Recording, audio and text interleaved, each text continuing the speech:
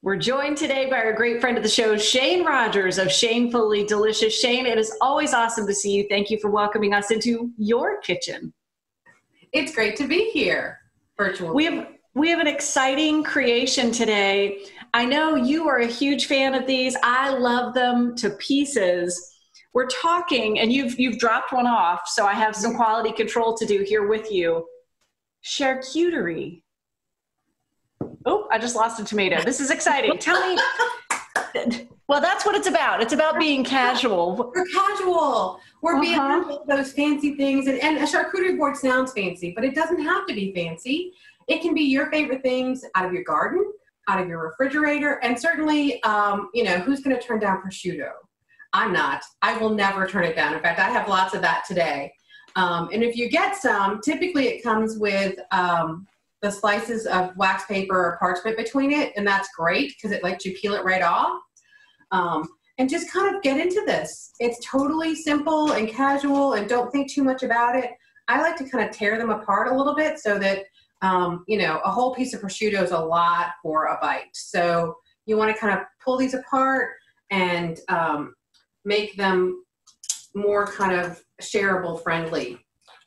The other thing I want you to think about is your favorite thing. Go ahead. What do you got to say? I was going to say, in looking at this again, like you get the idea. We've called it this fancy name, charcuterie, which takes, I feel like, a lifetime to even wrap your mind around. But in layman's terms, it's a meat and cheese board. It's meat and cheese. It's with some cured, if you have some pickled mushrooms or even just pickles, we've got gherkins on there. Yeah, I've got one right here. Tomatoes out of the garden. Totally awesome. And then pick your favorite cheeses, because it can be as fancy as some kind of cheese that you can't even pronounce, or it can be brie. I've got half a block of brie right here. I'm going to pop that on. I've got some Irish cheddar, which I'm going to break up into chunks because it's kind of cool. And it's super aged and chunky. But use what you like. And I would challenge you, though, to maybe go out and buy one cheese to put on here that maybe you've never had before. Or maybe you tried it before and you're just not sure if you like it or not. But I like the big chunks of cheese. The other thing is, think about the salami or the other, like I've got some capicola here. It's really spicy, and that kind of can be along with, and you can kind of, you can lay these out, or you can kind of twist them up a little bit. I've got some skewers, but give a good balance, some spicy stuff, some salty stuff.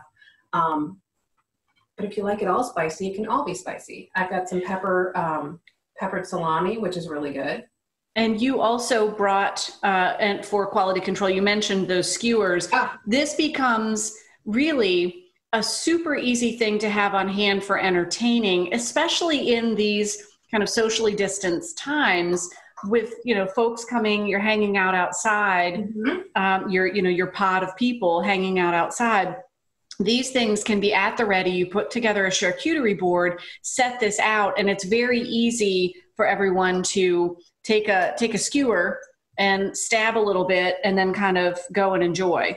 That's why I brought you the long skewers, so you can stay socially distant. But I have a selection of those. I have some of these that I really like. These are the ones that I love. The bamboo ones are amazing. I think they're beautiful, and they do make those longer too. But I'm just going to pop some pickles on here. I've got some walnuts too. We haven't really talked about nuts, almonds or walnuts, whatever you like, whatever you have on hand. Like, we're kind of in these days where we don't run to the store as quickly as we used to. And this is a great way to use what you have on hand and kind of keep it. And I kind of think if you have it on hand, you probably really like it. If you don't have it on hand and you're running out, it might be something special that you're getting because one of your guests likes or something like that. But yeah, we're going to pop some of these on there. Think about color. That's why these tomatoes are awesome.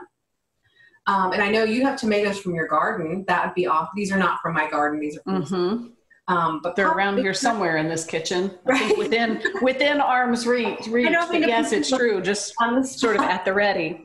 Yes. And the other thing, so I have brie, and I have some Irish cheddar, and I have some goat cheese. And they're kind of all like the two of them are kind of super soft cheeses, but they're different flavor profiles. And then the cheddar is really kind of almost crystally and super aged. I'm going to pop that on here. And when we're talking about the cheeses, we need to think about cheese knives. Make sure that you have at least one cheese knife out for each different kind of cheese. You don't want to mess up the cheese with the old flavor of the other cheese. So that's just it. You brought us, again, a selection here of easy to use. I'm not sure what any of those are specifically for, but just put them out and let everybody kind of not mix the cheeses so that you don't taste the brie with the goat cheese. The other thing I'm going to encourage you to do is put some fruit on here. Fruit is kind of that opposite of the fat and the salt that's in the meat. I got really lucky because if you can see, this one has a cute curly Q on it. I'm going to leave that alone and put it right here. But you can Shane, as we wrap up though, you put your putting the finishing touches. This is a great opportunity to go with what you know, put out the meats and cheeses that you enjoy, and maybe as you begin experimenting with putting one of these together, then begin to use some new to use with some old favorites. And I guess in the fall, as this plan evolves, maybe some dried fruits and things of that nature. And a little bit of honey. I know you love honey. You could put a little honey or a little bit of, I've got mustard to put out with this. But I know you love honey. You could put honey over the whole thing, or just a little sweet little bowl right next to it with some honey in there that you could kind of drizzle on some of that really aged cheddar. Yeah. So think about accoutrement. Think about things you have in your house already. Think about things you love. Well, I wish I had one of these all the time. Thank you for introducing us again to the charcuterie board, or meat and cheese if we're going plain and simple. That's fine. We're simple. Good to see you, Shane. Thank you so much. Thanks for having me. Our pleasure. And we'll be sure to include a link to more information so that you can learn more about creating and assembling the most beautiful charcuterie board and connecting with Shamefully Delicious and Shane Rogers. Visit WTVR.com/VTM.